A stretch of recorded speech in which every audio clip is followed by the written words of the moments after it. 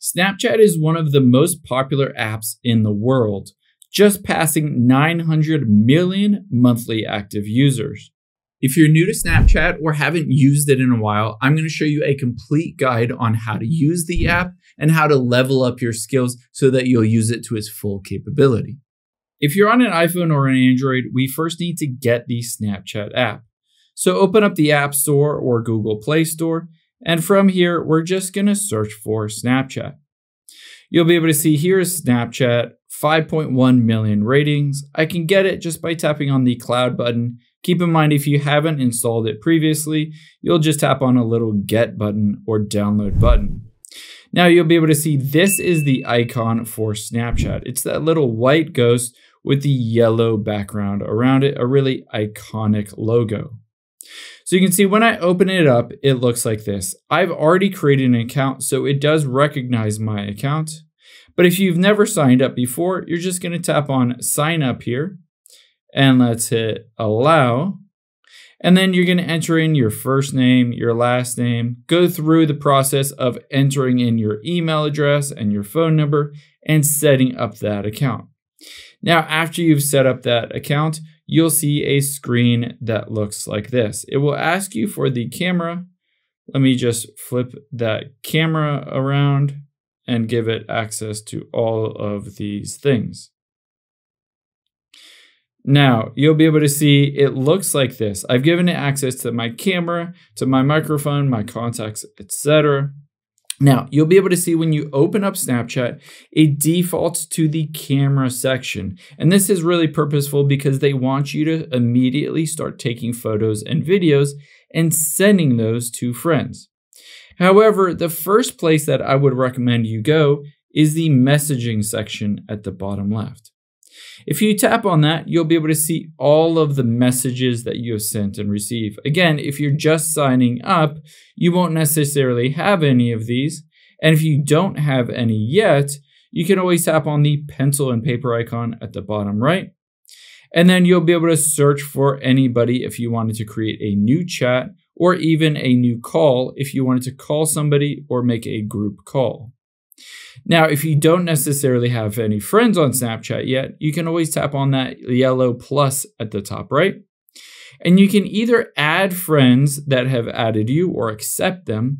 You can also go into find friends and you'll be able to see all contacts here as well. So I can tap on contacts and see any of my contacts that either have Snapchat and I can add them directly on here, or if they don't, I can tap on the invite button to invite them to join me on Snapchat. Now, let's get out of here. After you've added a friend, you'll be able to pop into their specific message by just tapping on their name, and you'll be able to see messages that you have sent and received to that person. Same as any other messaging app, you can just start typing in something. And after you've typed in something, you can hit that little send button to send them a message. Of course, you can tap on the little phone or camera icon at the top right if you wanted to call them as well. So you can message somebody similar to WhatsApp, similar to your messages app on your iPhone or Android. However, a lot of people use this to send snaps back and forth. And to be able to do that, we're going to tap on the camera at the bottom center. Again, this is where it usually defaults to. You have three different options in terms of getting a media to send to other people. One is you can just tap on the shutter and it will take an immediate photo. It does say it wants to use my location. I'm going to hit don't allow right now. And then basically I'll walk you through why it wants us to do that. So I took a photo just by tapping on the shutter. Or let's hit abandon, and you can take a video by pressing and holding on this icon at the bottom center, the shutter icon. And you can see I can take my finger and swipe it up to zoom in, and I can swipe it down to zoom out. So this takes a video directly in the camera app. And let's get out of here. Your third option is to upload something from your memories or camera roll. You can see at the bottom center here is the icon for your camera roll. You can just tap on that and you'll be able to see it sometimes pops up with random things, but you can get out of there and it will show you your memories, your camera roll. You can go over to screenshots, stories, and even My Eyes Only, which are essentially private snaps, videos, photos, etc. that you have password protected on here so that no one else can see them, even if they have access to Snapchat. Everybody can have a Snapchat public profile. This is your public way to showcase videos, photos, events, all that stuff to your audience and help to grow a following directly on the Snapchat app. Now, on here, let's say I just took a quick photo, and from here, I wanted to send it to someone else, but I wanted to kind of customize it a little bit. The first thing you'll see at the very top is add a sound. So you can add a song to this if you wanted to just tap on it. You'll be able to see, I can just go through, listen to various songs, and then add it at the very top here. You can see Beautiful Day, the song has been added. You'll also be able to see at the very bottom are various filters. So I can go through and see any of these filters. Again, I don't want to enable my location, but essentially you can use any of these filters that you might want to use. And again, you can add text on here. If I wanted to add text, I can customize the text to be different fonts or colors, etc. I can move it around the screen. I have a bunch of different options in terms of customizing this snap. Now, when I'm ready, I can hit send to at the bottom right. And from here, it allows me to share this with my public story. This will allow everybody on Snapchat to be able to see it. I can share it with just my friends, or I can also share it with individual friends if I wanted to choose a specific person and then hit send. It will send that snap to that one person. Now, when I go in here and I hit open the chat, you'll be able to see that was delivered. One of the things that you will know on here is if you say hi or whatever, you can see that it has your messages, but sometimes they do disappear. Depending on your specific settings, they might disappear quickly within a minute or two, or they might stick around for a day or 24 hours, something like that.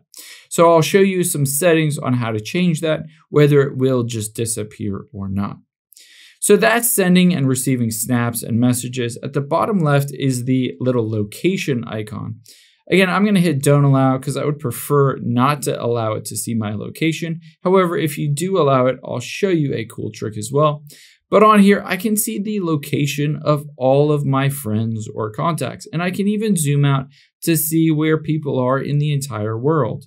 In some instances, it might have a red blob. This is where a lot of people are using Snapchat currently. Maybe not necessarily my friends, but a lot of active users right now.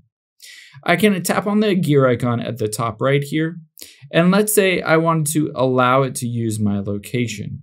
The key on here is if I hit while using the app and go back, it will be able to use my location, but I can tap on that gear icon and you can always turn on ghost mode. And this says when enabled, your friends can't see your location. So you can choose to turn this off and it will share your location with all your friends or specific friends. However, you can also turn that on and then hit until I turn off, and then it will disable the location until you choose to manually turn it on again. While sharing your location on Snap Map can be fun with other friends, keep in mind you might want to restrict that to certain people because of course you can meet strangers and random people on Snapchat and you don't want to share your exact location with all of those people. You want to tailor it down to just specific people if possible. Let's get out of here because there are some other sections as well. You can see at the bottom right is these two little people. These are your stories, similar to Instagram or TikTok. You can see a bunch of stories. You can see a bunch of videos that you can swipe through and tap on and watch. You can also tap on that little play icon at the bottom right. And again, this is similar to Reels or TikTok videos. It will just show you endless scrolling feeds of various videos. Now, I would highly recommend changing some settings in your profile as well. So tap on your profile at the top left here. If you swipe down, you'll be able to see this is your Bitmoji, sort of a cartoon character of yourself. On here, you can always customize it, customize the look and the feel of the various hats, the clothing, all of that different stuff you can customize and change. However, you'll also be able to see Snapchat Plus if you wanted to sign up for more features like seeing or pinning a best friend, etc. I don't pay for that, and I don't think it's a huge benefit to pay for it. But you can also scroll down, see who's add to my story, add to your story for just friends or public. You can see all your friends. You can basically go through and see your location, all of those different things.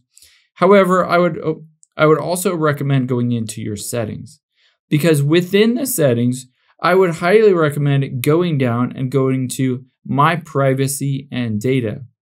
Now, within My Privacy and Data, you can see I can scroll down and see who can see my location. You might want to modify this is a big one. And then also who can view my story. You might want to customize who can view your story, who can see me and find friends. This will just basically turn on or off the ability of random people to send and receive messages to you and find you randomly on Snapchat.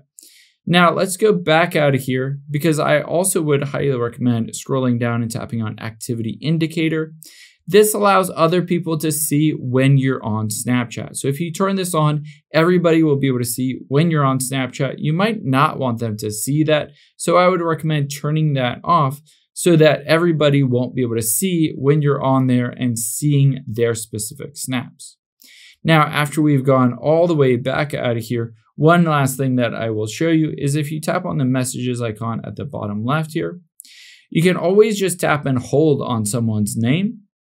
And then from here, you have a bunch of different settings. I would highly recommend tapping on the Manage Friendship here.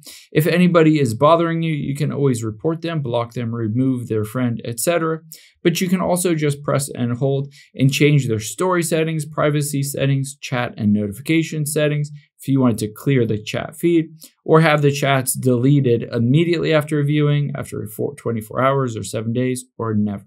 By default, Snapchat messages, videos, photos, etc. all disappear and are deleted after 24 hours. The reason for this is Snapchat wants a low threshold in you sharing activities and events on your daily life, not feeling like it needs to be glamorized like it is oftentimes in Instagram. I hope this gives you a good inclination of how Snapchat is being used, how you can use Snapchat, and how you can message and receive messages from friends and start connecting directly on the app.